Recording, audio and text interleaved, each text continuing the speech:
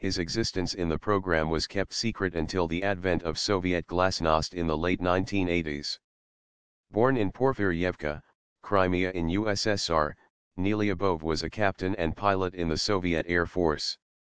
He was selected as one of the original 20 cosmonauts on March 7, 1960 along with Yuri Gagarin.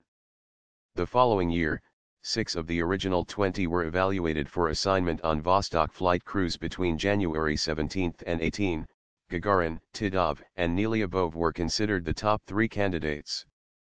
For Vostok 1, Nelyubov was chosen as second backup for Gagarin and presumably first backup for Vostok 2 for Titov in April and August 1961 respectively.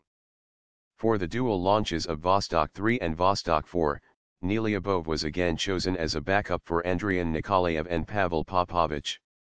On March 27, 1963, Nelyubov, Ivan Anikayev and Valentin Filatyev were arrested for drunk and disorderly conduct by the militia at Chkalovskaya station.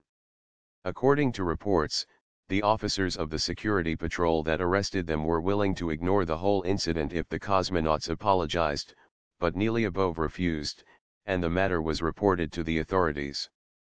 Because there were previous incidents, all 3 were dismissed from the Cosmonaut Corps on April 17, 1963, though officially not until May 4, 1963.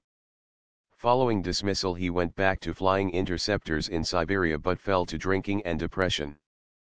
While drunk, he stepped in front of a train near the Ippolitovka station, northwest of Vladivostok. To protect the image of the space program, efforts were made to cover up the reason for Nelyubov's dismissal and his following suicide. His image was airbrushed out of the famous Sochi 6 photo which showed the top members of the original class of Soviet cosmonauts.